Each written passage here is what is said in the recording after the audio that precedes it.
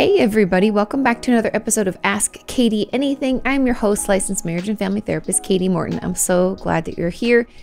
In today's episode, I'm going to talk about if there's anything that we could be doing that are causing people to constantly trauma dump on us. I'm also going to get into why we can feel at our worst in the evenings and my thoughts and personal experience dealing and utilizing, internal family systems or IFS therapy. I'm also going to give you some ideas and tools on ways to get out of a depressive episode and how to deal with codependency and friendships. And finally, we're going to talk about how we can actually feel our feelings. Without further ado, let's jump into this first question. This question says, Dear Kati, I hope you're having a good day. I am. I hope you're having a good day. It says, I'd like to ask if there is anything I do that makes people think they can trauma dump on me. I grew up as my parents' therapist and feel like my friends do the same thing. Also, no one ever seems to care about how I am. I've been depressed and struggling with passive suicidal ideation and eating disorders. I'm obviously tired and struggling, but no one bothers to ask me about what's going on. Am I doing something wrong? And what can I do? Thanks for your help. I love this question because it not only applies to this situation, but to so many situations. Let's get into it. Now, when someone says that they find themselves in similar relationships with their current friends, romantic partners that they found themselves in when they grew up, automatically I'm like, oh, the roles are the same and you're most comfortable with those people. Now, hear me out. I know a lot of you might have just thought, no, but I'm not comfortable. I don't like it. But we're used to it. And the one interesting thing about our brain is that when we kind of know what to expect, meaning if I'm used to the fact that if if I let someone down, I get yelled at profusely. Let's say my parents were extremely emotionally abusive. Now I grew up and I hate it. I feel like I'm walking on eggshells. I never really know exactly how to act. Oh, it makes me like super, super anxious and maybe highly sensitive. And I think I cannot wait to get out of this house. I want to have different relationships. I want to feel different. I want to have people who actually respect me. But then we go out into the world and the people who are kind and loving feel weird, maybe a little dangerous. We're not sure what they want from us. We're suspicious. And the people who treat us the same way our parents did, even though we hated it, we're used to it. Feels comfortable. I know what to expect. And I know that's hard for a lot of us to digest, but when we grow up in a certain kind of way with certain types of behaviors around us, that's the blueprint that we go out into society with, looking for other people that match that blueprint. Now, that doesn't mean that we can't get in therapy, understand the unhealthy dynamics, change the blueprint and go out. But for a lot of us, even myself included, like I didn't recognize my own dysfunction or my own like people-pleasing urges and the things that I don't like about myself. I didn't notice that until I was in my mid-20s. And so I could have and did have some romantic relationships and friendships that catered to that old version of me. And so to get back to this question, why do people trauma dump on me? Am I doing something? You're not doing anything specifically, but you are choosing people that are similar to your parents. And that's because you were a parentified child. Like you said, you grew up as your parents' therapist. And so you're used to the dynamics of friendships and relationships in general, where you're the quote unquote adult in the room, or you're the one they go to with their problems. And the only way out of this, or the way to not do the thing that you're doing, I don't like to say that you're doing something because that sounds like victim blaming in my brain. Instead, I want to say that we have a certain pattern of behavior that we don't like. And in order for us to have different relationships, we have to change that pattern of behavior. And the first thing that I'd have you do is start setting boundaries. And that's going to be horribly, horribly uncomfortable for you. And the way that I would encourage you to go about this is not to start talking about them yet. We're not there. Right now, I'd like you to start assessing your relationships and assessing how much sharing you feel is okay for you and how much sharing you would like to do yourself. Let's just start taking stock of how we feel in our relationships. And if we find a relationship is extremely toxic, like they never ask us how we are, if we start telling them how we are, they don't really care. They only call us when they need something. We can never get a hold of them. when we need anything. Are those relationships worth staying in? And if they are, or if we want to try, what would we want to say to them, or what actions would we want to take to let them know that, hey, that's enough, kind of like there's our boundary, right? And these boundaries will be things like, I'm not always going to be reachable for them, because I find that then when I reach out to them, they're not available. So can I try reaching out to them? And then, if they don't get a hold of them, they can call and they won't get a hold of me. How often do I want to be available? How much time am I going to dedicate to, being there for them while they tell me everything about their life? When am I going to speak up and say, me too, I'm going through X, and change the conversation? Like a normal, and I know for some people, they might be like, Katie, that seems really rude and you can't be there for other people. That's not what I'm saying. I'm saying in relationships, there's give and take, there's balance, right? And a healthy conversation with a close friend, let's say they're going through a tough time, they share about what's going on. And then there's probably a period of time, maybe 10 minutes in, or maybe longer, depending on what's happening, where they're like, enough about me. I'm sick of talking. What's happening with you? And they really care, and they listen, and they let you share. And if a friend isn't doing that, it's okay when there's a pause in the conversation. When they're talking, you can say, oh, that reminds me of this that's going on in my life. And we change the subject to ourselves. And I would encourage you all to try doing that, not to always run the conversation and be the only one that talks, but have this give and take, this ebb and flow.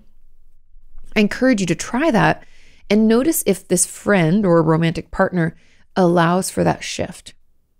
If they let you talk and ask follow-up questions, because what that tells me then is that they didn't realize they were only focusing on themselves, but when you talk and when you share, they want to hear more.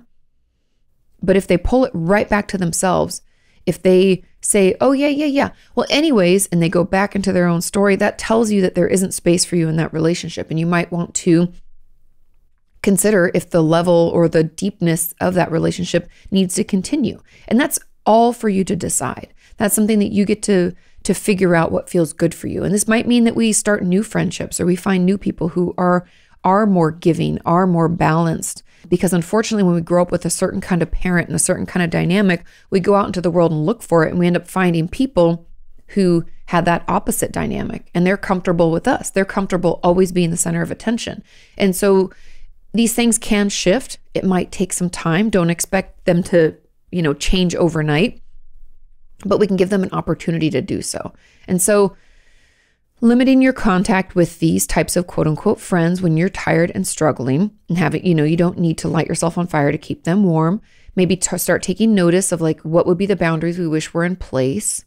What would be, the dynamics of a relationship that we wish we had? Can we go out looking for that? Can we communicate that to one of our friends? Can we change the subject and try to have space for our issues too? We can do all of those things and then see where we're at, because you're not doing anything wrong. You're not causing this. We just selected people in like the flip side of what we are, because we're used to that. And it was comfortable, but now it's become uncomfortable. And so we have to, try to change it, shake it up, and find other people who can share what's going on with them, but also care to ask us what's going on with us too, and truly listen. And take your time with this. We all, like I said, this applies to everybody. Like even for me, my people-pleasing behaviors I didn't become aware of until I was in my mid-20s, and I had tons of friendships that had to end as a result of that, because I started shifting and they became agitated. And then it didn't work the way it used to work. And hey, how come you're not doing that? And I couldn't be that person anymore. And for all the relationships that ended, all except for one, there was no like big fight. It was just, we just grew apart, and it's okay. And that makes space for other better relationships. Okay, so hang in there. Let's move on to question number 2. This question says, hey, Katie, I asked this question last week, but unfortunately it wasn't picked, so I'll ask again. Ask as many times as you need. I try to get through as many of them as I can. It says, why is it that someone who has experienced trauma, aka me, might continue to feel overwhelmed by the emotions of it all when alone in the evenings, even when there is no threat or trigger that I can find? I normally distract myself a lot, but then just end up not dealing with anything. I'm either all or nothing. And P.S., due to circumstances, I'm currently not having sessions with my counselor. Sorry, I hope this makes sense. No need to apologize. You make perfect sense. The reason we feel the worst at night is because we don't have as many options for distractions, especially if we're lying in bed trying to go to sleep. Guess what? All of that suppressed anger, upset, whatever it is we're experiencing comes up, rears its ugly head, and upsets us, causes us to feel overwhelmed. We can dissociate. We can feel anxious. We can have panic attacks. We can struggle to sleep. When we sleep, we can have like panic-based dreams. It's because you're only distracting and you're not feeling anything. You're not processing anything. And there is a question here at the end about how we feel our feelings, how we actually move through it instead of just distract. So stay tuned for that. But that's why you feel overwhelmed by it at night, because you're never letting yourself experience it during the day. Distractions are helpful. Here's a key thing to remember. Distractions are helpful in the moment to get us through. I like to think of distractions as kind of these techniques to take the edge off so that then we can do some more process-based coping skills. Things like talking to our friend, therapist, journaling, doing an impulse log, more of those things that help us acknowledge how we feel and move through it. Distractions just like lower the intensity of our anxiety or trauma triggers or flashbacks or urge to dissociate. They bring that down enough so we can engage in those more difficult process-based ones. That's why you're distracting all day, but you never do the process-based. And then at night, your brain's like, hello, here's all the stuff you didn't deal with. And so you're not all or nothing. It's just you're distracting. You're not giving yourself an opportunity to move through it. So it's like building up. And so the final question on today's episode, I'll talk specifically about feeling those feelings, but some process-based coping skills, like I said, like journaling, talking to a friend. I know you're not seeing your counselor, but when you get back to seeing them, talk to them. Impulse logs. Impulse logs are essentially when we feel like an impulse to distract, to self-harm, to use eating disorder behavior, suicidal thoughts, whatever. We have to slow down, acknowledge when it's happening, what day, what time, what is the emotion that I'm trying to distract from, what's the experience, what is it that I could do instead that might be more helpful for me, how do I feel now?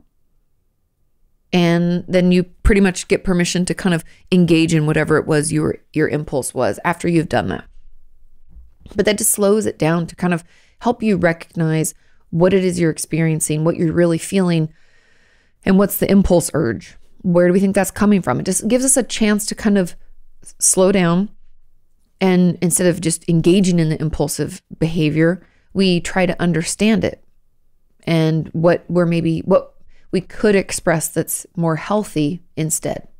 Like, for example, if I'm feeling alone and that makes me feel really sad and I feel really isolated and I feel misunderstood, if I can acknowledge that rather than self-injuring, then that's a move in the right direction, because then at least I can recognize, hey, loneliness is actually a trigger for me. So maybe I need to make more of an effort to connect with my friends, or to make friends, or to engage with other people, or maybe I need to do a group therapy thing. Like, it gives us an idea of what our triggers are and how we can better manage. Now, there was a comment on this that said, as an add-on, I'm not sure if this is related, but I noticed that I use my phone excessively lately, especially since I stopped purging. I have a history of emotional neglect and partly abuse and traumatizing friendships and their endings, and am I trying to cope by using my phone? How can I stop numbing out? It's exactly what you're doing. You're numbing out. It's that distraction. And the way to stop doing that is to slowly start incorporating some of those process-based coping skills. Now, in my video, if you just go onto YouTube and do 25 coping skills, Kati Morton, it will pop up. In there, I have half distraction-based coping skills, half process-based coping skills. And I encourage you, it's okay to distract for a bit to take the edge off. But then we have to tap in. And we have to do some of those process-based ones, some of those more moving us through the emotion rather than trying to get us to forget it exists. And so your phone is a way of numbing out. It is a way of distracting. And it's okay to do that a little bit, but I want you to then, after distracting for maybe 10, 20, maximum of 30 minutes, I want you to try a process-based coping skill. If you find it overwhelming, we distract a little, then we go back to the process, so that we don't feel like we're just stockpiling all this emotion. Okay? Moving on to question number 3, this question says, "Hi, Katie. I know you mentioned before that you were starting your own IFS, that stands for Internal Family Systems, work, and I was wondering your thoughts on it so far, if you're okay with sharing." I'm totally okay with sharing. I actually have a video I posted about parts work recently, probably a couple months old now at this point, but you can find it on YouTube. I'll try to remember to link it in the description, but you can just do parts work Katie Morton on YouTube and it will pop up. I started with my own therapist about 2 months ago, and I really struggle to take it seriously. I feel you. And let go enough for it to be effective. I can't seem to imagine the different versions of me, and the talking to little me part seems so juvenile and awkward that I feel like I don't take it seriously and it isn't really effective.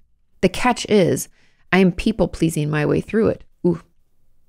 I'm just playing along with what my therapist said, and I feel like I'm gaslighting her into believing that it's helping. I feel like my issue is that I just can't let go and actually let it help because I feel so silly. Just wondering if you ever ran into this and if you had any suggestions on navigating this because I truly want it to work. Thanks for all you do. You rock. And sorry for the repost. Always repost. It's okay. Lots of thoughts. Internal family systems, for those of you who don't know, is often, it's a style of therapy where it includes what's called parts work. And parts work is the belief that we have different versions / parts of ourselves that exist. And some are like exiled, meaning we don't talk to them. They're not listened to. They aren't respected. They like don't get to take up space. And then we have protector parts, and there are different parts within ourselves, and they all really serve a purpose. But when we're struggling with some dysfunction in our life, certain parts are exiled. Some are protectors. They get into place kind of in the way of us being vulnerable and open because they're there to protect. And so when we're having a tough time, some parts aren't heard from, some parts aren't respected. Sometimes there's too many protector parts so that we can't express how we feel. And so there's some dysfunction within the parts, okay? I don't know if that's going to make sense, but just hang with me. I will talk through my process and hopefully that helps. Now,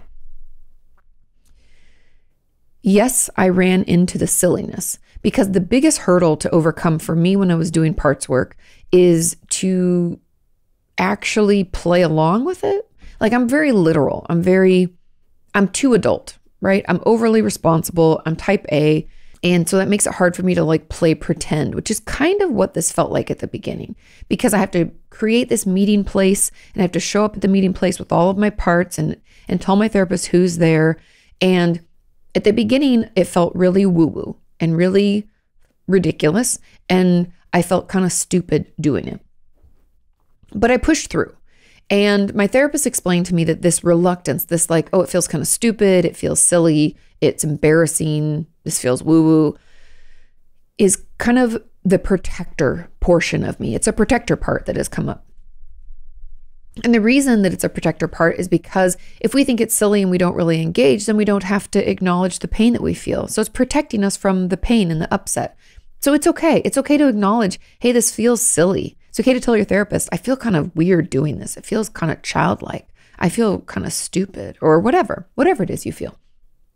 It's okay to acknowledge that because what I've come to call this part of myself, this piece, this protector is like the bouncer at this cafe. My meeting place is a cafe. So it's like a bouncer at the front that's like checking, or like a security guard. And she stands there and she's like, oh, you guys are so, like, she makes fun of things and she tries to stop me from getting in. And she just tries to keep me from doing that tough work because it's hard and it makes me want to cry, right? And so acknowledging that difficulty is part of the work. Once I got past that big hurdle, which I'm not pretending it was easy, it took me quite a few sessions. Once I got past that, I really have found it effective. And the reason I found it effective isn't that I really had to get woo-woo with it and imagine these different pieces of me, but it allowed me to see the parts of myself that I don't talk to, that I've like exiled, to use a IFS term, and how that is harming me now. For example, in my work, my number one part that I don't listen to is teenage me. And the reason I don't listen to her is because she's too emotional. She's always like throwing a tantrum. Everything's a big deal. She is really impulsive. She feels kind of out of control to me. But what I've realized through my work is that that's not really who she is.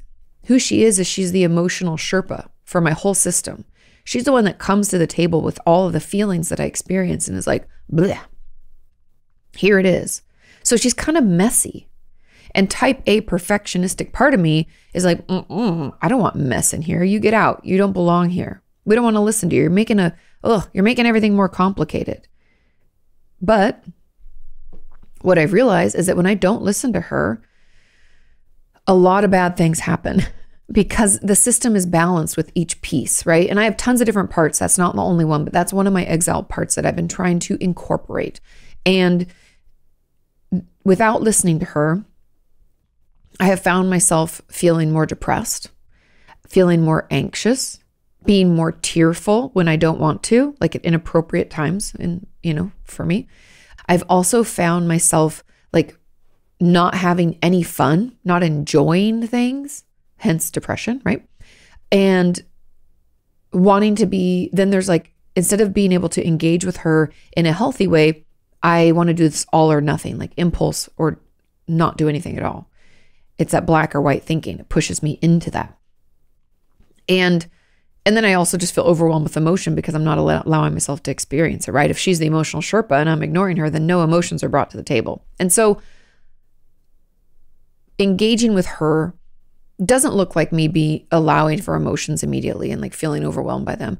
It started with me allowing myself to take some time off and to play, to have fun, to do goofy things, to find ways to incorporate the stuff she wants. Because she's very bossy and very pushy and she knows exactly what she wants.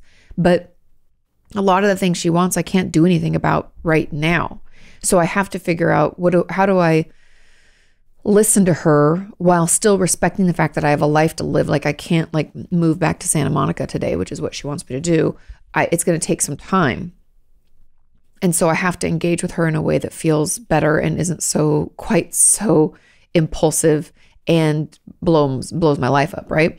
And so all this to say, and like I said, I have a full video if you want to know more because, there is a lot to it, but I love it. I find it really helpful. I was surprised how emotional I got in the process, but I want you to know that that first hurdle is really just like your bouncer. It's really just your protector. And I don't think there's anybody out there who's engaged in this.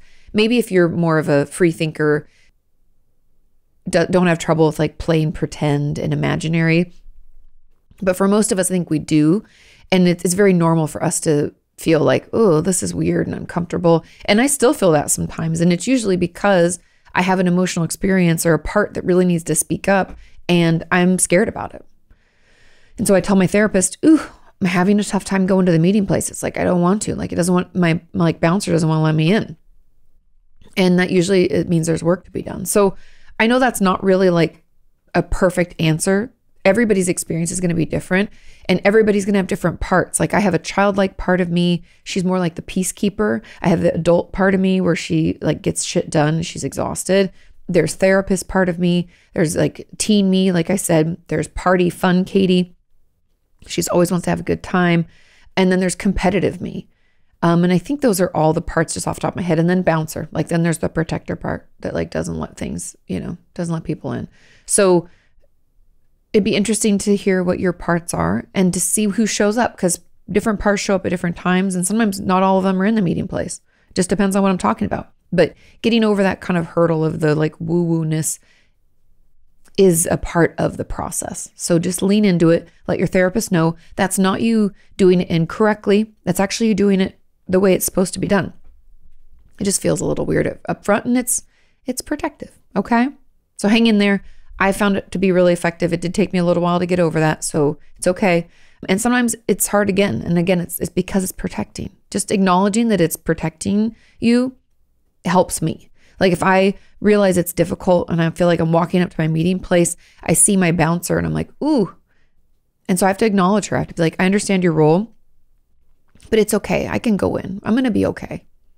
And you're here if I need you, Again, I know it's woo-woo, but hang with me, hang with your therapist. It does get better. And I find it to be incredibly helpful. Okay.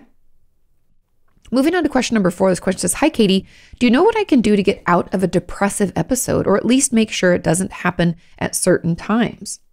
This may sound very stupid, and maybe there's nothing I can do, but I've struggled with these episodes for almost a year now. And only in the last few months have they become so recent that they scare me. I have some lows. I have more lows than good times. And even in my good times, a tiny thing can disrupt me and send me straight back to my low. Each time it gets worse and worse, and I feel like something bad is about to happen if I don't do something. Like I'm going to kill myself or have so little energy that one day I won't be able to get up. But sometimes I really can't have those episodes when people can judge me or I'm in a vulnerable or dangerous situation. I want to try and stay safe somehow till I'm in a better place. Is there anything that I can do? Have a nice day, and I hope you know something that I don't. Okay, I'm going to give you a bunch of different options because there are different ways we can address this. First of all, I'm proud of you for speaking up and reaching out. I'm so sorry you're going through this. Depression can be so heavy, so exhausting. And my first tip, see a psychiatrist. And I know some people will be like, but medication doesn't fix anything. Hey, if it'll take the edge off so that we can actually do the work in therapy, it's amazing. And that's what I'm here for.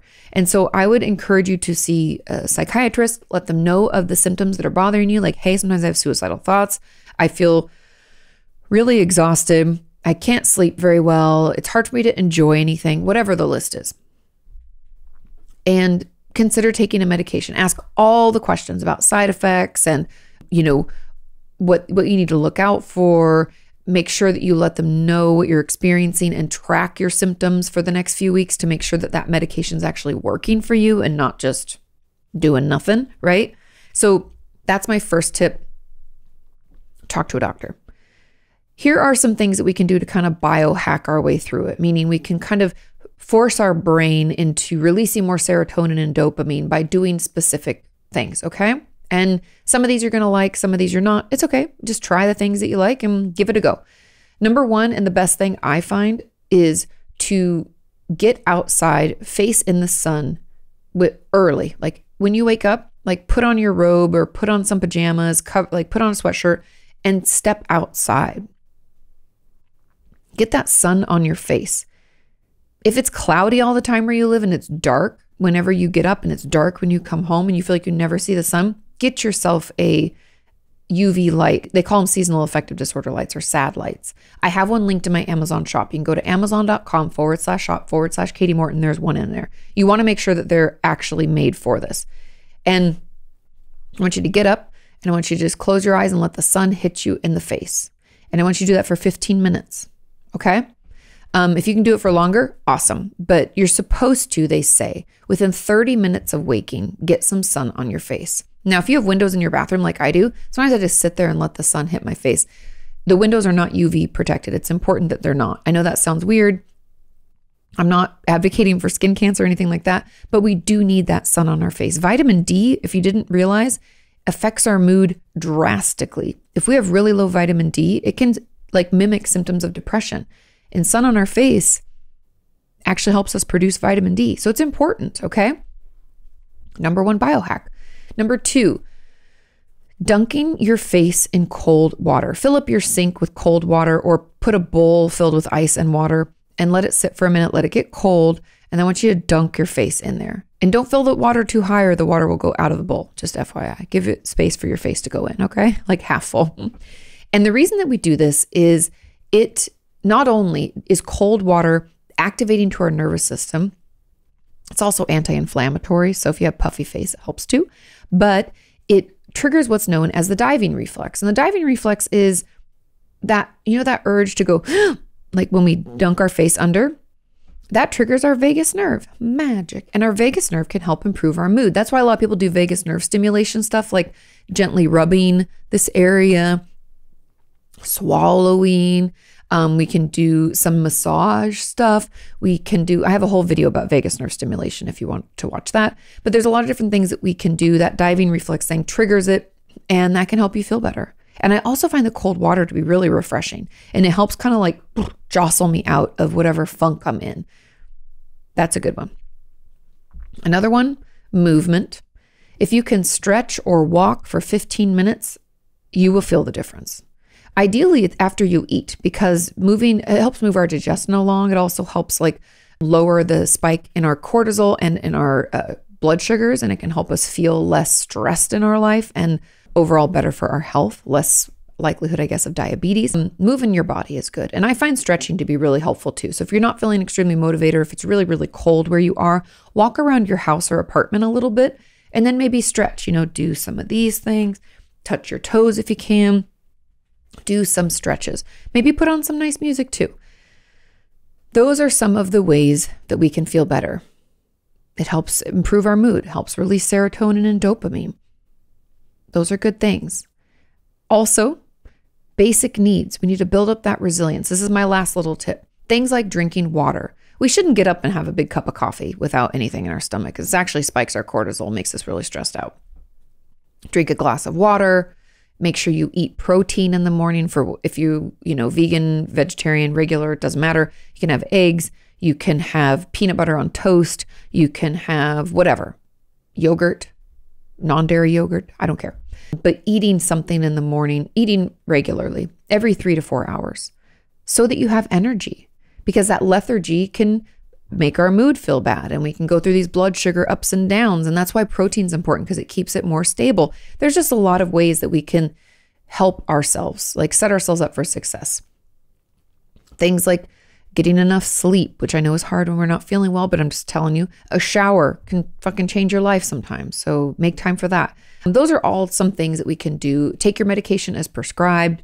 Make sure that you connect with someone who truly gets you. Do you have a friend, a sibling, a parent who is loving and caring and actually knows you? We should reach out to them. If we're looking for more connection, our community is a great place in the comments, or an even safer place is probably within YouTube memberships or Patreon. You can join Patreon for just $1 a month. You can join YouTube memberships starting at $5 a month. Those are just ways to engage in maybe a safer community. We also have a Facebook group. If you go over to my Facebook page, the Kati group is there for some peer support. Those are all some ways to get connected. But hang in there. I honestly think medication is going to be the best, and therapy. Obviously therapy. BetterHelp is a great resource. I've partnered with them over the years. You can use the link in any of the descriptions of my videos to access it, and it gives you a discount on your first month. So you can do anything from just texting with a therapist to actual video sessions. It depends on your budget, but they really work with you, and that could be really helpful as well. I hope that helps. Hang in there. Hopefully some of these things are new to you. Hopefully some of them are things you hadn't thought of, but let's biohack our way, build up our resilience so that we don't feel so bad all the time. Okay, let's move on to question number 5. This question is, hey, Kati, I was wondering if you could talk about codependency in friendships. Thank you. You're amazing. Okay. Now, an important thing to remember is that a codependency in friendships is really like an unequal relationship. This means that one friend completely relies on the other for support and validation. Okay? I know we use terms a lot and we don't always understand, but the person who's giving of this emotional support and validation, so the giver, which I'd assume is probably the person who asked this question, but maybe not. But we can take responsibility, or feel the need to take the responsibility of the other person, and feel like we have to fix their problems. We're the one that needs to solve things for them. We need to take care of them. It can be almost like a parent-child dynamic, even though we're friends. Okay? And the taker, the person who is taking all of this, may feel like they need that support from the person who's giving. Otherwise, they can't do it on their own. They feel like insufficient or not enough on their own. And this can cause a lot of anxiety in the relationship and cause a lot of stress. It can make it feel like it's unequal. It's not balanced, right? One person's always giving, one person's always taking. And so the giver can feel emotionally exhausted, want to pull away. And however you look at this, it's not a healthy dynamic. It's incredibly common. And a lot of times, I was talking about earlier how we get this blueprint from our parents about like what relationships look like, and we can be drawn to those exact types of relationships because it's what we know and it's comfortable. That can be why we are drawn to codependent relationships, especially if we grew up in a home where there was some kind of addiction. That can cause us to be codependent. We can feel like we need to fix that person, like a parent who is an addict. We can feel like we have to fix them. We're responsible for them. We can be a parentified child. So then we go out into the world and we look for other people who will need our kind of fixing abilities. It's just like the first question here, where the person said that people are like trauma dumping and always talking to them about things. And they're like, oh, I'm so exhausted. That's the same with codependency. We might have these types of dynamics in our relationships because that's what we knew growing up. And so in order to kind of undo this, we're going to have to acknowledge how it's showing up and start changing our behavior little by little. I encourage you to communicate with your friends that you've noticed that you tend to like overexert yourself, people please, or be too much of a giver in your relationships. And so you're trying to set up some healthy boundaries and limitations so you don't feel so worn out. Let them know that you're going to shift your behavior. Give them an opportunity to meet you where you're at. I know a lot of people are like, oh, cut off people and, they're toxic and we should end that relationship. Maybe, but maybe not. I'm always surprised by people's ability to rise to the occasion. Let's give them an opportunity to do it. If they don't, then we get to decide whether we want to continue that relationship or not. But let's at least tell them, hey, I'm trying to do this thing. Hey, I noticed that I tend to get myself in these situations. Like even one of my closest friends, Rocio, has told me time and time again, she's like, I tend to double book myself. And then I'm like, she goes, because I don't want to let anybody down. And so whenever we're making plans, a couple days before I ask her, I'm like, hey, did you feel pressure to double book? Because I can reschedule with you. And she'll let me know. She hasn't done it as much anymore, but she used to. And I would just allow her to reschedule because I knew she was trying to not do that to herself. And I didn't want to be spending time with her knowing she's stressed out, right? So give people a chance to support you and to encourage the changes in behavior you're trying to make. And if they can't hang, then we get to decide what's best. But unfortunately, codependency happens in all relationships. It's not only romantic or familial relationships. It can also happen in our friendships.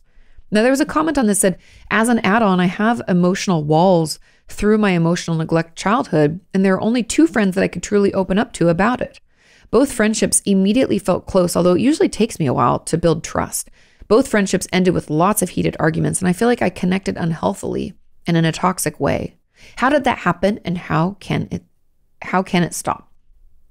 Oh, why did that happen, and how can it stop? Sorry.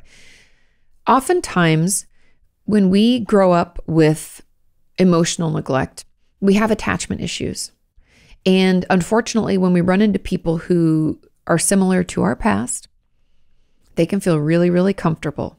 And so we attach quickly. When we're normally avoidant, we can find ourselves anxiously attaching in those situations. And so as just kind of a red flag for all of us to be aware of, if you find yourself normally engaging in a healthier way, I wouldn't say this is healthier. It's like all or nothing. We're either like it takes us a long time to connect or we connect right away. I'd argue there's a middle ground there and we probably need to work on our attachment. And I'll talk about that a little bit.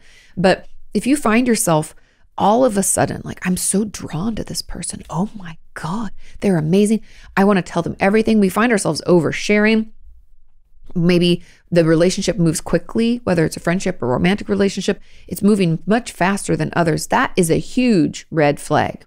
I encourage you to pause, because when things move really quickly, it's usually indicative of an old unhealthy pattern. That rut in our brain for that type of dynamic and that type of connection is well worn. And even though we've been trying to not engage in that, when we come across a person who's similar to, let's say, I don't know, our old abusive ex or our mom or our dad, or just the way that our family was, they remind us of our brother or our father, we just couldn't move fast enough.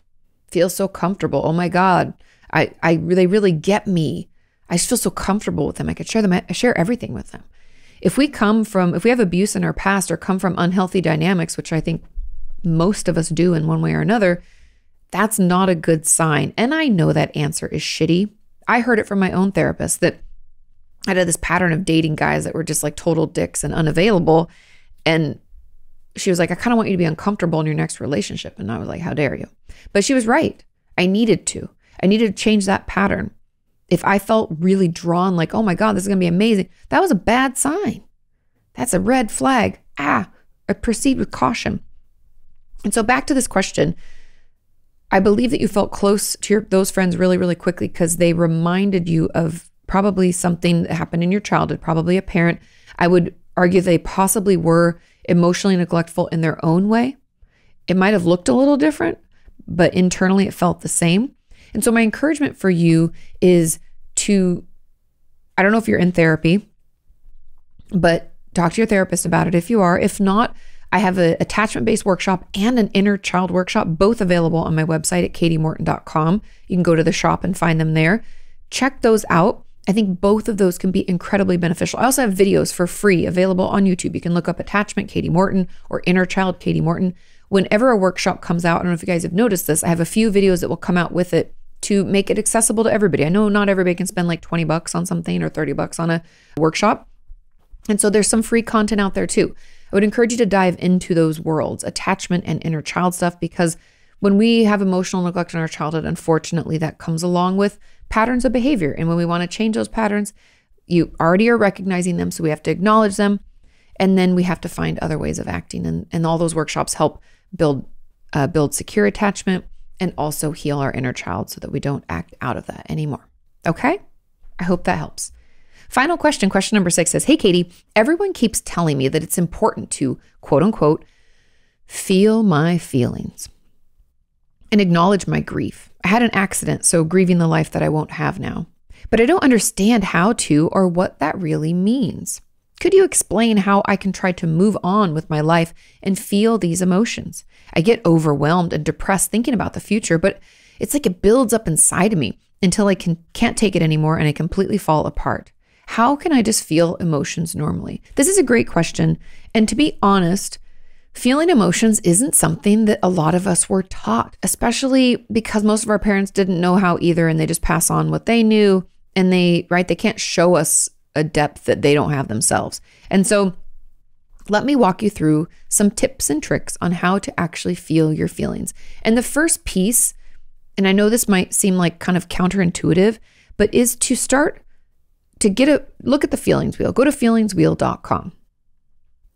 Check it out, print it out. Write out, let's say 20 different feelings off of that wheel. And just write them or jot them down in a doc on your computer. And I want you to consider how you would define those. I don't want you Googling. We don't need to know the actual definition. I want to know how you define a feeling. And, you can start in the middle. The feelings wheel, the ones in the very middle of the wheel are more of our like core emotions. I forget the word they use. I don't know if it's primary or secondary. I always think of it as like core emotions. They're like bigger. They're almost like inside out, where it's like anger, sadness. So those might be easier, or you might find the ones as you work your way out to be easier. It just depends. But those ones tend to get more detailed. And so if we're just starting out, sometimes those inner ones are the easiest to start with. So write down some emotions from that wheel and tell me what are they? How would you define it? Take your time with this. It might be really, really hard. We might never have thought about it before. If you find yourself having a really tough time and getting stuck, you can watch a movie or a TV show, and when someone's expressing something, which is often common, especially reality TV. I know that not everybody likes that. I personally don't really watch it, but put on an episode of reality TV, especially like Housewives, Kardashians, and anger, frustration, all of that is going to come up. And I want you to watch it. Tell me how you know what emotion they're expressing, and then tell me what it looks like. That can be a way for us to kind of better define it. Okay. So anyway, start with those and start considering how you would define them. And then after that, after we start to feel a little bit more comfortable and we can pick more emotions and we can easily define them, we're just feeling a little bit better about it. Next is I want you to start to understand where you feel it in your body. When I'm angry, what is happening? And this might be hard, especially if we have any trauma in our past. It might be really hard to feel it in our body, but let's take a minute to consider. Like if I'm really angry, do I clench my jaw? Is this tight? Do I make fists? What do I do? Are my muscles tense everywhere? Do I find myself sitting up straight? Or am I curled over when I feel kind of sad? Just start to pay attention to the things happening in your body and pick, with this, just pick a couple, see how it goes and build from there. And the goal of all of this is because we think about like, I have to feel my feelings. Okay, I'm going to try to feel them now. That's not how it works. I want you to get to know them. I want you to be able to identify them, because that is a huge step in the right direction. So once we've started to better understand them, how do we name them? What are they? How do we define them? Okay, how do I feel? Where do I feel it in my body? Then, after we know that, when we know what we feel in our body when we're angry, when we're sad, when we're excited. That is such helpful information in this process. Then going back to the question, how can I feel these emotions? How do I try to move on with my life, right? And feel these emotions? Then when we start noticing those things in our bodies, right? Let's say my fist starts to clench. I feel tightness. I find myself sitting up straight. Maybe I'm angry. I think I'm angry. Now, to express it, it depends. We could put on some angry music and we can kind of like kick it out, punch, move around.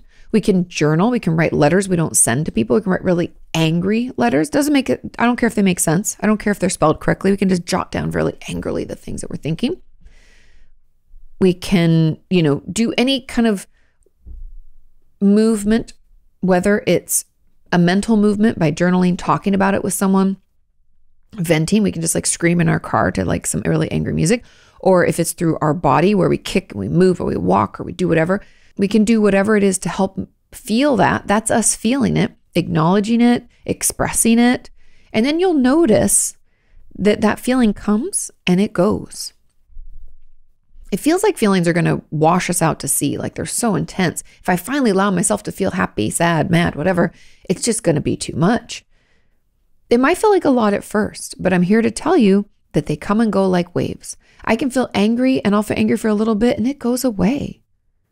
Sometimes it'll go away in a couple minutes. Sometimes it'll last for an hour. But it moves on. And it only lasts for days and days and weeks and months if we don't allow it, if we don't experience it, if we don't acknowledge it, right? I'm frustrated. I'm exhausted. We have to allow ourselves to feel it and express it. And that's why journaling every morning is incredibly helpful. I know it's not for everybody, but there's a book that I've used. It's a little workbook called Live Big.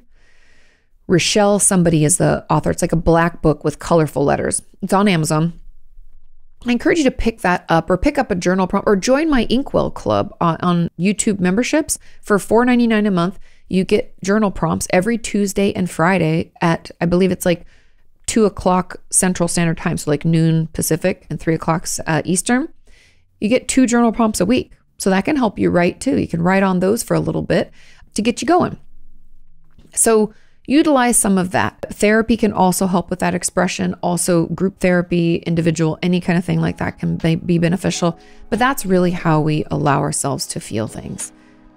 And it's normal to not know how. So don't think anything's wrong with you. I think it's really, really common. I actually have a full video coming out about this. And I'll walk you through in more detail on how to feel those feelings. But it's something that a lot of us struggle with. So I hope that helps get you started. Okay. I hope you found that helpful. Thank you all so much for watching and listening. I really appreciate it. If you share this podcast, that really, really helps. Have a wonderful rest of your week. Do your homework, and I'll see you next time.